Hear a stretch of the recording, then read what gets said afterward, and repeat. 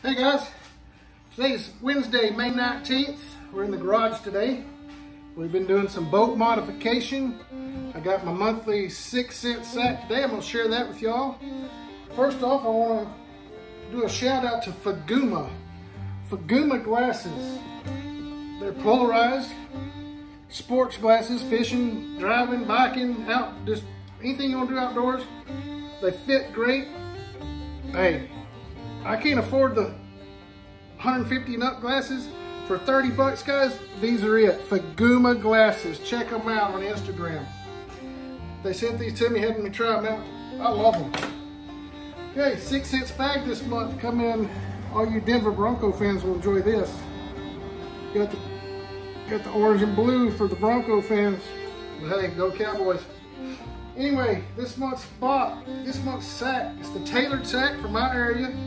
I get to pick the water clarity, the depths, so they send me stuff based on that. First thing out of the box is the Divine Swim Bait 3.2 Gill Dust. These work great as trailers, A-rigs, back of swim baits, or you can just put them on the swim bait heads and they work great. Next up is a Divine Swim Jig. Guys, if you hadn't tried 6Sense's swim jigs, they're legit. They got the screw lock system, keep your trailers on there all day. The last video I made, every bass I caught was on a black and blue. This is a Cajun bluegill color. The lighting's not great. I know y'all can't see the colors real good, but great baits. The screw lock keeps the plastics, all day long. You really gotta have something tear it up and have to change baits.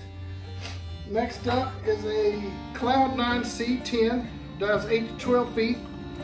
This is sexified chartreuse shad. Now that these fish have moved out a little bit further after the post spawn, 8 to 12 feet, sexified shad, good color. We got a Movement L7, it's a square bill. It is 5/8 of an ounce, dives 3 to 6. This is the thread fin shad color. Get that in there. Thread fin shad. They all come with them sticky hooks, guys. If you've used 6, they got the sharpest hooks around, I think. I got a bait this month I've never got. It's the Dogma 100 in the the Ghost Spanish Pearl. Topwater action, folks. I got the catwalks, they're good. Hadn't tried the Dogma yet. Excited to try this one. And then, if you are into 6Sense baits, you know you can't hardly ever get these. Guys, this month in the sacks, Axis 2.0. That's right, the Axis 2.0. Don't know about them, go to 6sense.com, check them out. They dive 2 to 5 feet. This is Crimson Crawl. It's the Axis 2.0. Patent pending. They're about to get these things patented, so nobody can copy them no more. And then the last thing, oh, look here. It's a sunglass holder for these new Faguma deals. That's cool. All right, I told you I'd done some modifications. It's just a 14-foot aluminum craft bass boat. I got the seats. Mama sits up here in the front. I sit in the back. Run the trolling motor off the back. It's just easier for me. You know, I'm disabled. It's kind of easier for me to work from the back instead of stand up here in the front try to run a trolling motor. But here's what I've done today. You know, it might not be a lot to you guys to have these fancy bass boats, or if you have a little boat and you're looking for some cheap ways to make storage or whatever, this might help you guys out. First of all, I made a storage system, a shelf system for my plain old boxes. I made it where it holds 4. It's just plywood and 1x2s. Holds 4. They're sturdy in there. Slide them in and out. Okay. Second of all, I got me a Garmin fish finder the other day.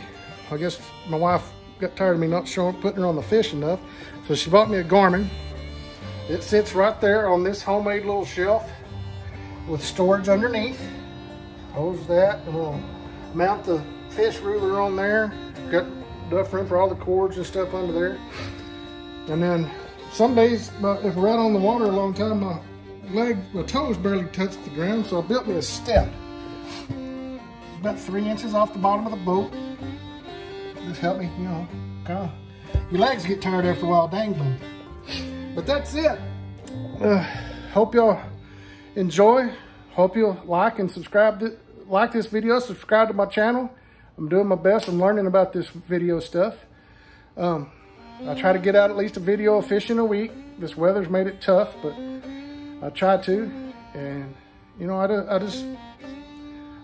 love fishing. I love the Lord. It gives me time to spend time with God out on the water. And if I can bring a good message every day and maybe show y'all some fish, what I caught them on, how I caught them, where I caught them, maybe it'll help you too. Thank you. God bless. Oh, if you want to follow me on Instagram, Old Fat Guy Fishing on Instagram. Check it out.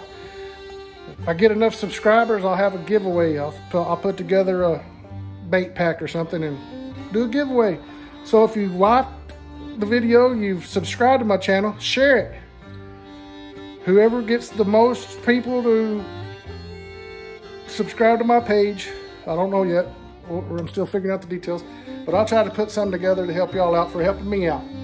God bless. Have a great day. Tight lines, and be looking for the next fishing video. Thank you.